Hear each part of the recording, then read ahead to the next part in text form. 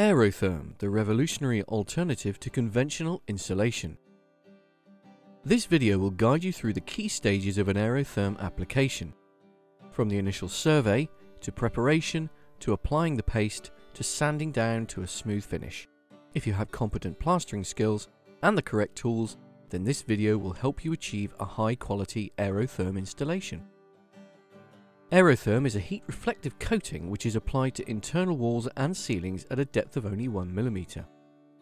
The advanced technology behind AeroTherm enables the coating to absorb radiant heat and quickly warm the surface of the walls to the room temperature.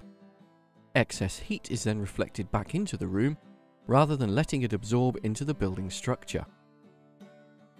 This reactive process creates a thermal stability which helps to balance temperature differentials and create a pleasant thermal comfort for the occupants, whilst using up to 35% less energy.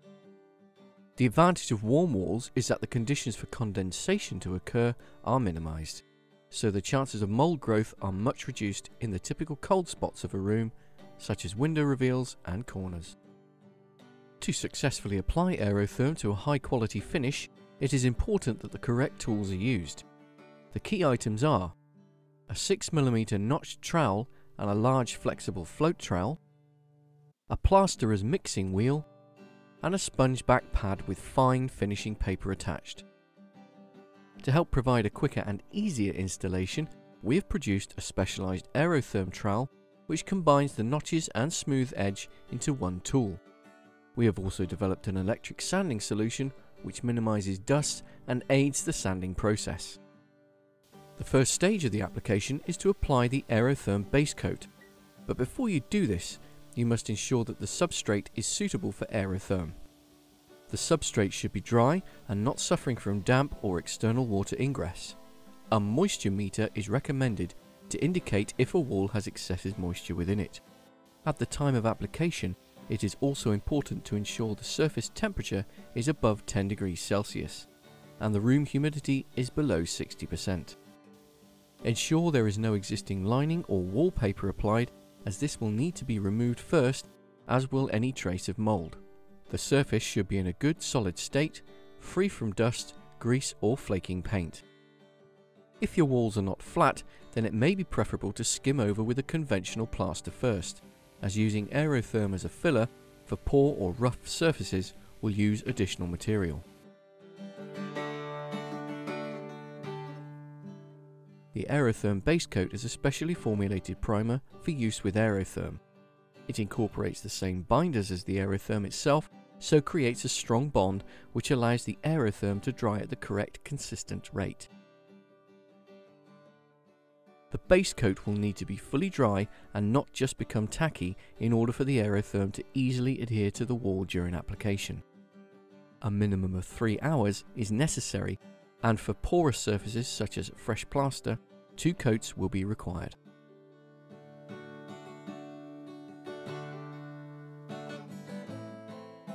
If a new high quality finish is preferred on external corners, then consider attaching a corner bead using either plaster or AeroTherm itself. To prepare the base for the trowel application, mix the whole container with the mixing wheel to ensure the binder has blended evenly throughout the paste. For smaller tubs, a bucket trowel may be more appropriate. To begin with, add a very small amount of water and gently work the mixing wheel through the paste. Minimise the amount of air being mixed into the AeroTherm. If you use electric mixing tools, they will mix air into the product which will then appear as pinholes on the surface when it is dried on the wall.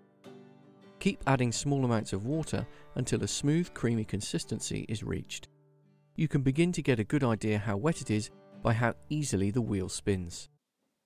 The more experienced you become with the product, the more comfortable you will be with the wetter consistency. The key point is to ensure that you do not add too much water and achieve a workable paste that you can comfortably apply with.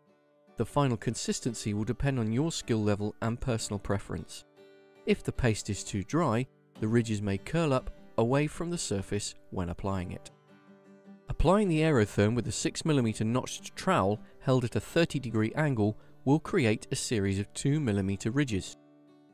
The ridges can be applied in either direction, but it helps to be consistent. Ensure all edges and gaps are troweled over to create 100% complete covering, otherwise low spots will be evident when the product is floated over. Starting at the top corner of your preferred side, apply each section of AeroTherm in columns of appropriate widths depending on your speed of application. Do not leave the trowel lines exposed before moving on to the next column, as the material will dry and be difficult to float over. You should always work to the wet edge when starting your next column.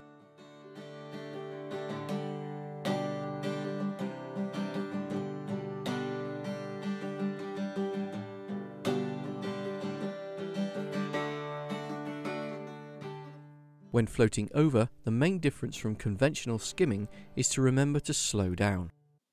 With AeroTherm, there is usually a 20-minute working time, so you have time to slowly follow the trowel lines, whilst applying a little light pressure.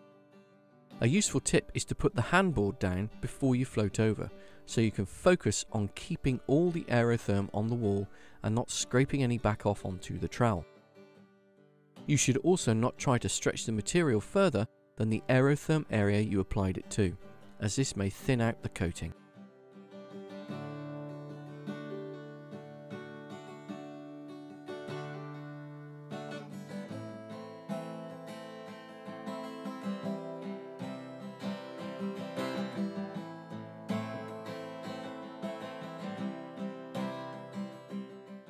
For internal corners, make sure you butt up against the edge to ensure that you get a full coating.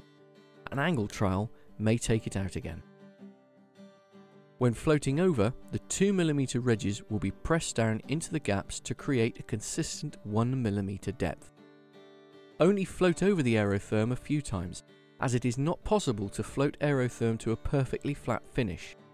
As long as the wall has a consistent 1mm coverage, then be prepared to leave float lines and inconsistencies in the product and move on to the next section. The sanding and filling process will easily create a smooth surface. A clean, large, flexible floating trowel will, however, help to minimize any float marks. For ceilings, gravity can cause the AeroTherm trowel lines to curl down off the surface, so it may be easier to float on first. Then use the notched edge to create the trowel lines. Depth gauges are a useful tool to check you have applied a consistent 1mm coating.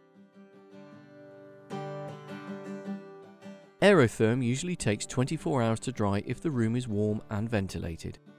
Fan heaters and dehumidifiers can help with this process. If sanding is attempted before AeroTherm is adequately dry, the AeroTherm will pull up with the sander and tear off. Once dry, scrape any excess material to corners and edges. Any noticeably high ridges can also be carefully scraped back. The AeroTherm can then be gently sanded down to remove any high spots and trowel lines. A minimum 180 grit paper is required for this process to ensure you do not create scratch marks in the material. The sponge pad is very important in this process to ensure you do not kink and score the surface when following any undulations in the wall. Please ensure you wear a suitable dust mask to prevent inhaling any of the fine dust particles. Goggles are especially important when attending to ceilings.